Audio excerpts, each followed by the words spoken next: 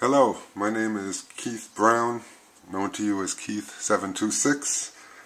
I've never made an Instructable before, so please excuse the crudeness of the production here. I made this for my girlfriend. She keeps it in her kitchen, that's why there's some stains on it.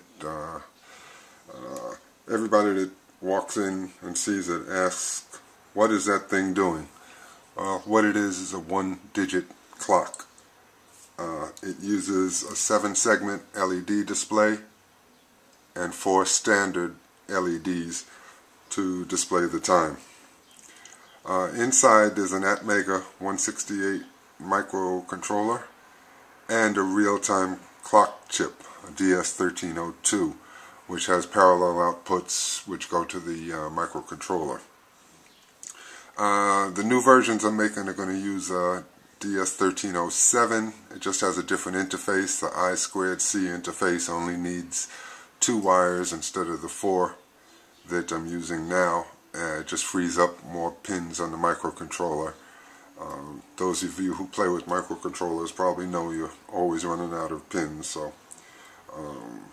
new version is just going to use a different version of the real-time clock chip. I tried originally using just one chip, the microcontroller, which runs at 14.7 megahertz. So if you count 14.7 clocks per second and divide it up, you can determine 1 second and then do all the arithmetic to figure out minutes and hours.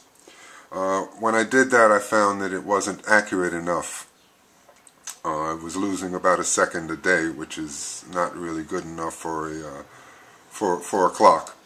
I don't know if it's because I had so much code running, doing displays and other things, or what the reason was, but I decided to use a second chip. The real-time clock chip keeps track of the time.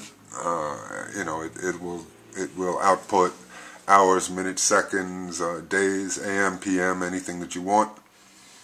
And then the microcontroller is basically just talking to the real-time clock chip, updating it if I need to change the time, and then reading the time from that chip. And then the microcontroller chip is doing all of the display functions, turning on and off the LEDs to display the time. So the display is a 7-segment LED. It's displaying each digit of the time. Underneath are 4 standard, those are 3mm LEDs, and they tell you which digit you're looking at. So right now the time is 11:21, and you'll see the first digit lights to say that's the tens of hours, ones of hours, tens of minutes, and ones of minutes. So you can tell which digit you're looking at. If you look closely, you'll see that I fade the display on the LED. The numbers don't just appear, but they fade upwards. There's a few milliseconds, well, a couple of hundred milliseconds of fade, of delay in between the lighting of each segment.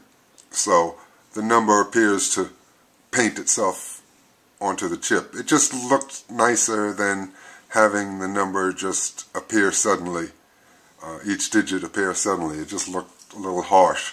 This looks a little quieter and nicer and a little smoother. One other thing I did was I displayed tens of digits on the left side of the 7-segment and ones of digits on the right side. So for 11, the tens appears on the left, ones appears on the right. So you can tell whether you're looking at a 10 or a 1. Is it 1 o'clock or is it 10 o'clock? And that does a couple of things. It makes it less confusing, and it also makes it look like there's more than one display when there isn't. Okay, it's just one display, one LED doing that. Setting time is done with one push button. I'm going to turn this around and show you the back, and here's the power. Electrical power, the 5 volts coming in. This is a wall wart standard transformer, you know, a standard transformer that powers everything in the world. And this one button is used for setting the time. The way it works is that when a given digit is displayed, if you want to change it, you just push the button when that digit is displayed. Like right now, it's 11:23. If I want to change it to 11:33, where's that button? When the 2 shows, I just hold the button, and it changed now to 11:33. So for daylight savings, if you have to change this thing twice a year, you just push the one button. It's pretty accurate. I don't really need to do any time setting throughout the year except for daylight savings. I didn't build that feature into it. I have other versions in addition to the just displaying the time.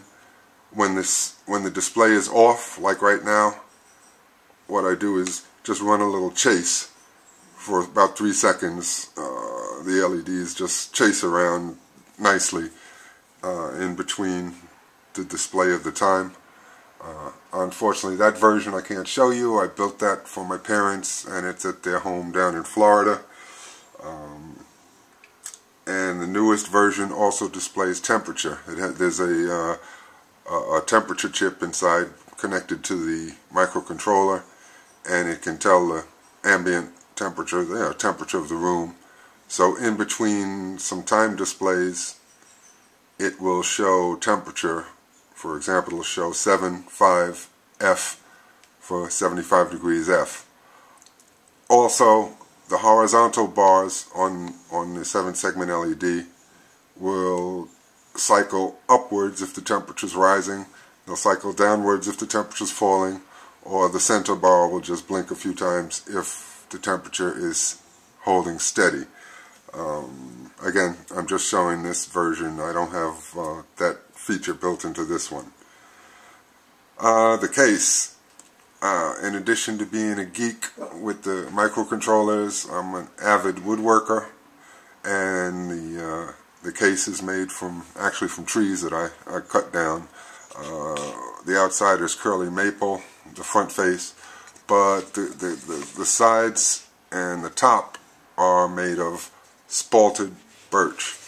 And if you're not a woodworker, spalted means spoiled, which is pretty much rotten wood.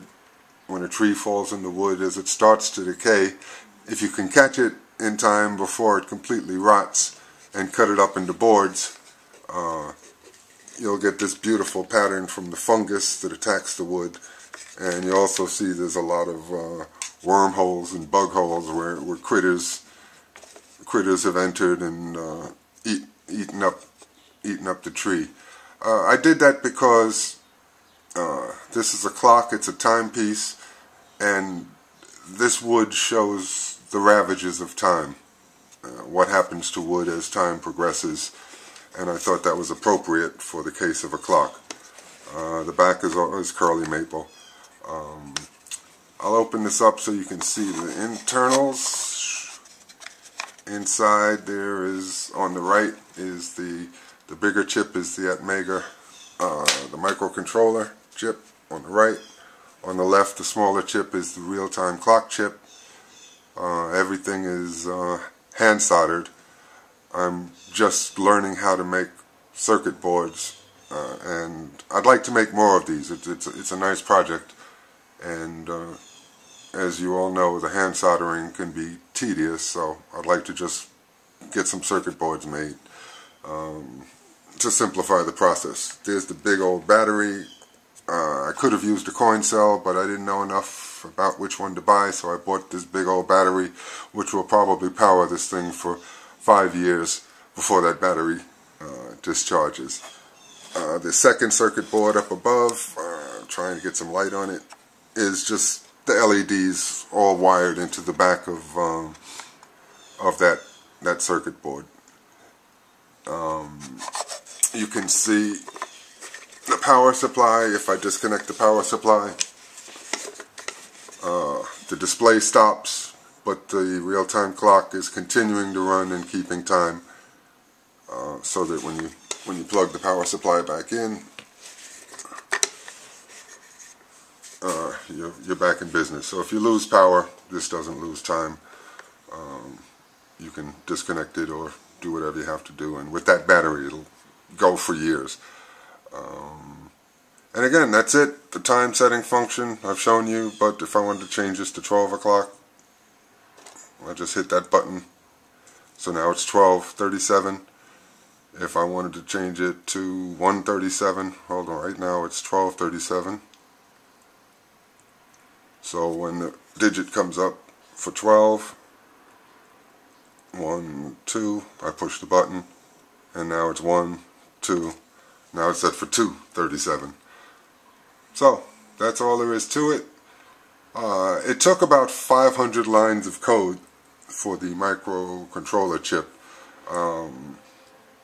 The first couple of hundred lines or so is for the microcontroller to talk to the real-time clock chip. There are functions that you have to write to set the time, read the time, set the hour, set the minutes, you know. So there's I guess almost 200 lines of code for that. The rest is for the display. I don't send numbers to the 7-segment LED. I turn on each segment individually. So when you see the number 7 there, I'm not sending a 7 to this.